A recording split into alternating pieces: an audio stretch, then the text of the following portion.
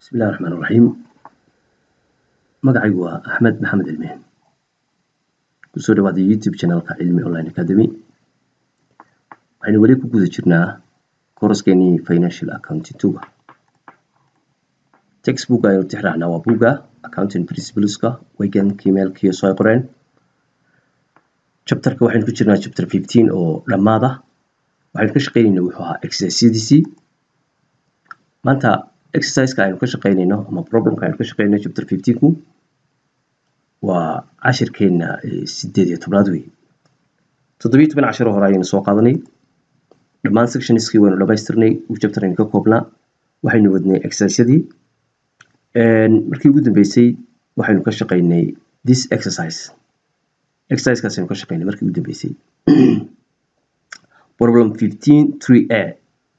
oo laga rabay installment payment schedule and journal entry for a mortgage note payable lacagta haftada deynta ah ayaynu ku sameynay marka schedule-keedii waxeedii oo dhan $400,000 bay ahayd bishiina 6 bilood mamra inta la bixinayay oo marka lacagahaas marka ayaynu marka interest-kii soo saaraynay iyo principal-ka inta ka go'aysa marka problem-ka hore ugu soo shaqeynay maanta waxaan ka shaqeynaynaa problem-kan kale problem 15.5a muxuu leeyahay problem 15.5a wuxuu leeyahay July 1 markay ahayd 2012 Jerisi Corporation issued 2 million face value 10% 10-year bond at 2,271,813 shirkadda saa bondska iibisay waxay ku iibisay at premium face value waa 2 million laakiin waxay ku iibisay more than the face value. This price resulted in an effective interest rate of 8%. marka rate-ka suuqa uu ka mariyay marka maadaama shirkaddu rate-keedu sareeyay lacag ka badan face value bay ka qaaday laakiin effective interest ama market interest rate wuxuu mariyay marka 8%. Okay laakiin iyadu waxay ku bixinaysaa 10% hadhow interest-ka shirkadda la Jerisi uses the effective interest method to amortize bond premium on discount. shirkadda la yiraahdo magacaas waxay isticmaashaa effective interest method si ay amortization ugu samayso bond premium-ka oo discount-ka marka hore waan igu soo qaadanay sida loo amortize gareeyo bond-ka premium-ka ama discount-ka marka la isticmaalayo effective interest rate iyo marka la isticmaalayo straight line lababa loo amortize gareeyo marka dabcan lacagta dheeraadka 271,813 ayaa waxa weeye waa premium weeye waxaana u baahan tahay in la amortize gareeyo marka had iyo goor marka premium wax lagu iibiyana interest expenses-keena ayaa hoos yaraanaya aynu aqoonsanayno discount-kana waxaynu nidhi interest-ka aynu expense-ka aynu aqoonsan ayaa kordhaya marka cashiradeena hore ayaynu ku baranay and the bond is based on annual interest July 1st iyo January 1 labada goor baan lacagta la siiyaa interest-ka bond-kan oo la bixinaya 6 bilood mar marka July 1 iyo January 1 maxaa laga rabaa instruction marka horta su'aashan problem-kani waxay ku saabsan tahay prepare entry to record issuance of bond payment of interest and amortization of bond premium using effective interest method problem kasta wuxuu la xiriiraa cashiradeennii hore aynu soo qaadanay marka intaas isugu jira waxa wali marka prepare the journal entry to record the issuance of the bond on July 1st 2012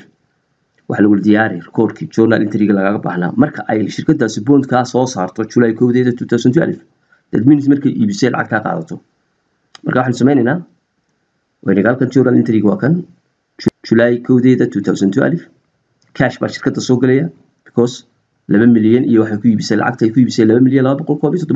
2,277,813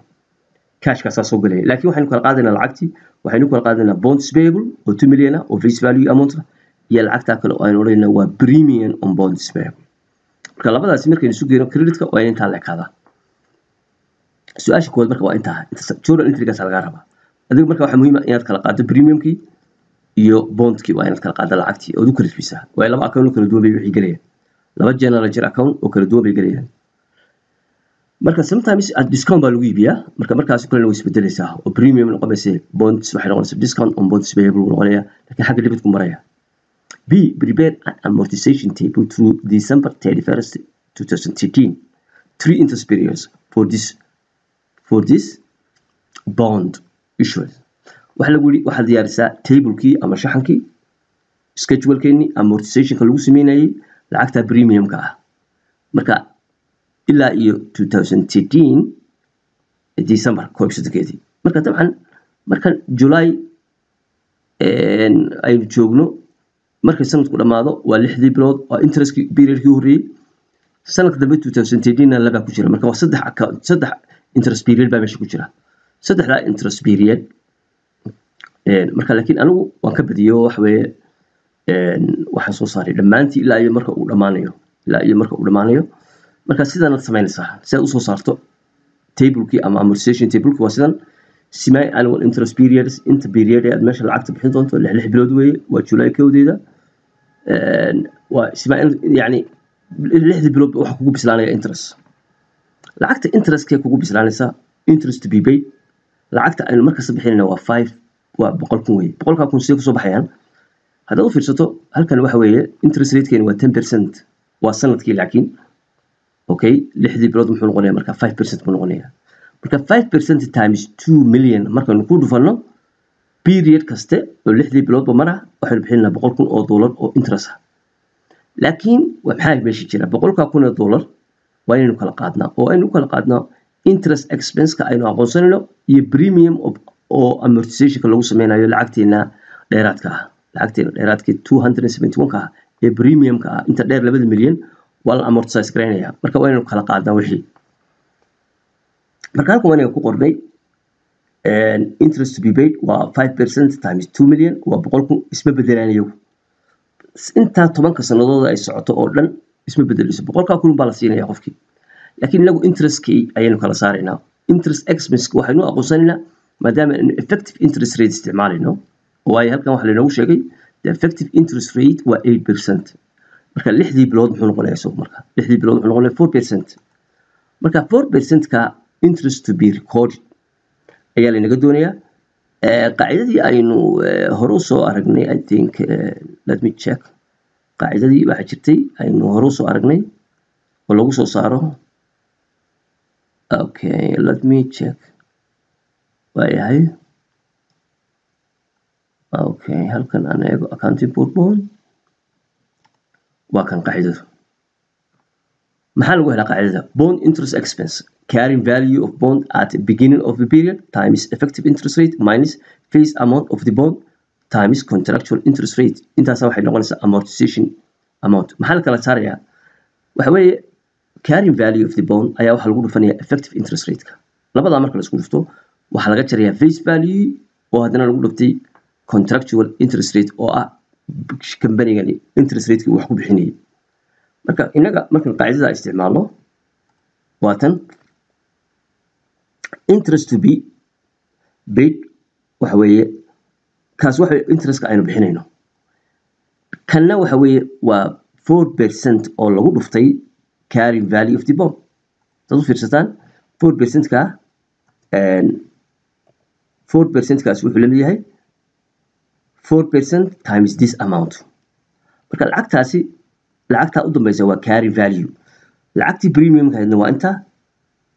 waa 217 marka isu geeyno 2 milyan iyo tanna waxa weeye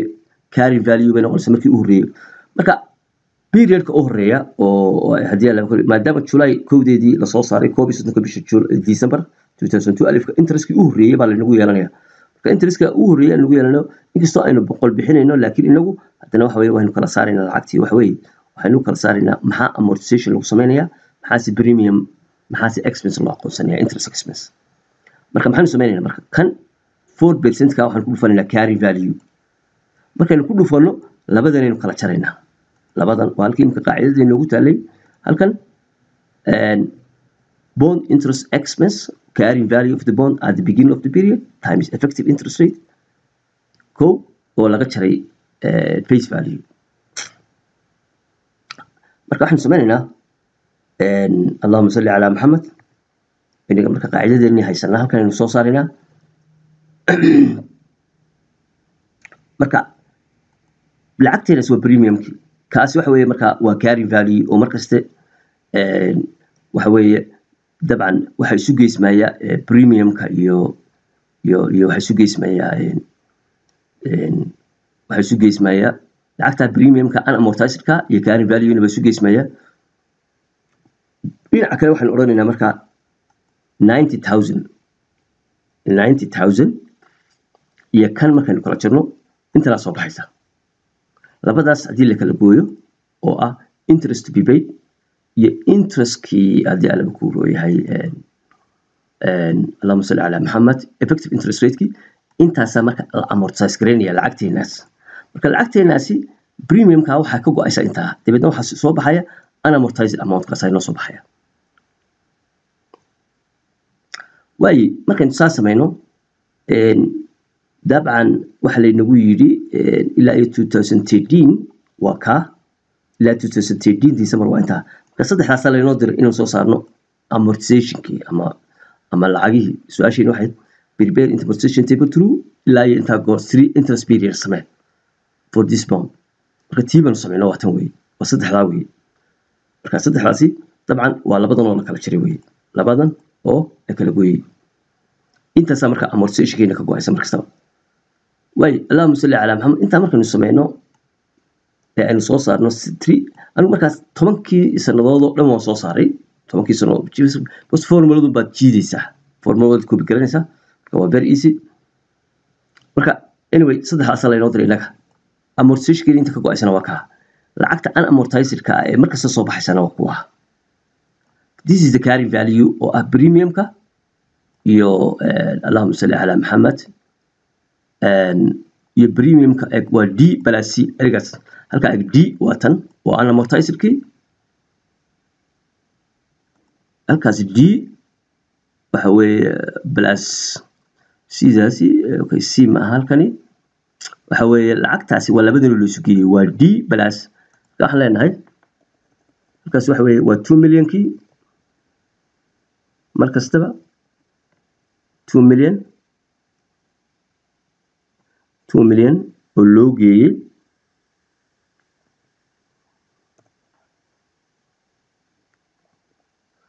markasta ka 2 million ka waxa loo geenayaa D oo ah unamortized ki for production si aad u fahamtaa halka 2 million ee face value plus D oo tana markasta la isu geeyay labadaas intaas soo baxaysa marka 2 million plus this 2 million plus this 2 million plus this saas markaan soo noqoso marka formuladu waa inaad eegto way idan waxa way bond carrying value waxa lagu helaa 2 million ki face value plus D oo aan amortized ka okay marka saddexda period waan soo saarnay waxa kale inaga doonayaa prepare the journal entry to record the accrual of interest and the amortization of the premium on December 31st 2012 waa sanadkii u horeeyay way December 2012 waa halka period ka u horeeya muxuu noqonayaa interest expenses keenu muxuu noqonayaa amortization keenu marka simply labadan baan qoran wax leenahay okay C somaatan I think C baan marnaha C watan interest expenses keenu waa taawi waa 90873 interest expenses keenu 100 kun moodo aqoonsanayno less than baan aqoonsanayno because of the premium ku hadii goor wuxuu yareeyaa interest expenses keenu kadina kale inta kale waxaan leenahay waa premium on board payable ayuu ka go'aya waa debit marka hore premium on board payable credit booha intaas ka go'aysa marka that's waxa la mid tahay this minus this balance isu marka kaas soo noqonaya hadhow marka soo boos gareeyo dhinaca kale cash ka inuu bixin doono hadii la ay ka dhigo waa $100,000 $100,000 marka maxaa la yiri inaga prepare the journal entry to record the accrual of interest and the amortization of the premium lacagtii lama bixin laakiin because July January koodida la bixinaya halka way bedelina cash ka aynu niri waxaan oranaynaa accrued interest payable because kana kamid maadaama aynu December 31 tahay halka waxaan ku bedelaynaa waxaanu aqoonsanaa this because halkaas waxay noo sheegaysaa inaan interest ka la bixin C prepare journal entry to record the accrual of interest ma lama oran waa la bixiyaa dhinaca kale December 31 baan joognaa laakiin interest ka waxa la bixin doonaa January koodida oo saasi ku heshiiyeen marka sidaa daradeed halka aynu cash ka dhigano waa accrue gareynaa saasaynu ku saxaynaa maadaama aan la bixin marka waxay that means waa adjustment entry la sameeyay December 2012 waxay xisaab xidhkii shirkadda marka waa in la sii aqoonsadaa interest kaas wuxuu noqonayaa marka accrued interest payable taa marka waan sameynay C and D, prepare the journal entry to record the payment of interest and amortization of the premium July 1st 2013 July كوبي سودة كده مركز تاي ودبعا وكا بيريال كي صدحات لبعض ويه because هذا في الصوت إمك waxa waa lagu yiri waxa July koodeeda 2013 that means sanadkii hore hal mar baa la bixiyay oo ah January koodeedii marka labaad ee la bixinayo waxa noqonaysa July koodeeda marka dambe la bixinayo payment of interest waxa lagu yiri assume no accrual of interest on June waxaad ka soo qaadaa inaan wax accrual la sameyn June koodeeda marka this is kana cash marka payment waxaan oranaynaa tan interest expenses keenu marka July la joogo koobi sidoo dabcan July marka le waa ka weyn 90000 ayuu noqonayaa marka lacagtaas la bixin doonaa July koodeeda laakiin xisaab ahaan saas ay noqonaysaa 90507 mortgage payable ma halkan waa bonds payable hore igu soo qoray ina ku qaldamin bonds payable ka premium baa loo jeedaa premium on bonds payable waxa ka go'aya this way waa kaas kala sheegaya waxa ka go'aya 9493 dhinaca kale cash baan bixinayna because July koodeedii weeyo sida caadiga ah waa July koodeeda iyo January koodeeda lacagta la bixiya marka this time cash ka la bixiyay marka horena lama bixin oo waynu sanad xirkiisa sanadka la sameeyay kaasina saas noqonaya kan u dambeeya oo ah hadii alla ku rooyahay ida prepare a journal entry to record the accrual of interest marka kana waa 2013 markuu dhamaado waxa la rabaa inaynu aqoonsano xisaab xirkii dambeeya ee 2013 kii horena xisaab xirkii 2002 alif waa ka hore 2002 alif waa kana waa 2013 December marka la joogo marka December 2013 marka la joogno waa inaynu aqoonsanaa interest kaas expenses ka dhinaca kalena amortization ka waa inaynu ku sameeynaa bonds keeni marka schedule keeni marka eegna interest expenses waa intan waa halkaas ka fiiri halkaas ka eegaysaa you see the schedule ka diyaarsatay moogta waa ka this marka interest ka waa inta 90128 premium on bonds payable kuna intaas ka go'aysa 987 baa ka go'aya dhinaca kale lacagtii mayna bixino waa sidii tii hore kale waa sanadkii dambe ee 2013 waxaan oranaa accrued interest payable marka dabcan markasto oo xisaab xir sameynayso inkasto interest ka la bixin doono bisha dambe January koodeeda oo maalin u dhaxayso haddana xisaab xirka waxa la rabaa in December 2013 ay ka muuqato interest expenses kaasi oo income statement keena gasho dhinaca kalena oo profit keena yarayso dhinaca kalena premium on bond payable kuna uu yaraado marka that's why an adjustment ka sameynayna marka xafudaysan one day-gaas xisaab lan baa isbedeli kartaa marka waxa December koobi soddonkeeda 2013 iyo January koodeeda 2014 maalin baa u dhaxaysa laakiin haddana maalinta lacagta la bixinayo suumeeyay hadhow marka la yiraahdo waa la bixinaya interest-ki kanun baynu debit garaynaa cash-keena waan credit garaynaa simply marka maalinta payment-ka January koodeeda la sameynayo misalan January koodeeda 2014 waxa la oran doonaa marka hadii la ka dhigo interest payable kana hadhow waa marka hadhow la bixinayo xisaabtiin hadda aan ku jirin saasaan oranayna dhinaca kalena waxa doonaysa cash ayaa ka shirkad ka baxaya marka u fiirso waa laba casho isku xigta laakiin haddana waxay xisaabtu way isbedelaysaa maxaa balance sheet-kaaga isbedelaya iyo income statement-kaaga marka maalinta dambe lacagta la bixiyo saasaynu qoraynaa maalintaasna waa maalintii bisha u dambeysay December koob sidoo 2013 interest ka payable ka ayaa marka inaga baxaya hadhow marka dambe lama aqoonsanayo interest expense kale hadda marka jawaabaha uu leeyahay waxa weeye sida amortization keedu waa 9127 sideeni waa tan 9127 waa ta jawaabtu d-da waxa lagu yiri amortization ku waa 9493 waa d-di jawaabta kale leeyahay waxa weeye e-da amortization 9872 waa kaasina 9872 marka saddexdii jawaabood halka in laga siiyay waxaynu arkaynaa marka inay iswaafaqayaan iyo xisaabteenu ashirkeena marka insha Allah halkaas ku joojinay كل وين سوى دي دونا هاد بريميوم بل أرجع بل discount كنا وين إيه دونا هدي لا يكريجو أكاسن كتوجين له والسلام عليكم.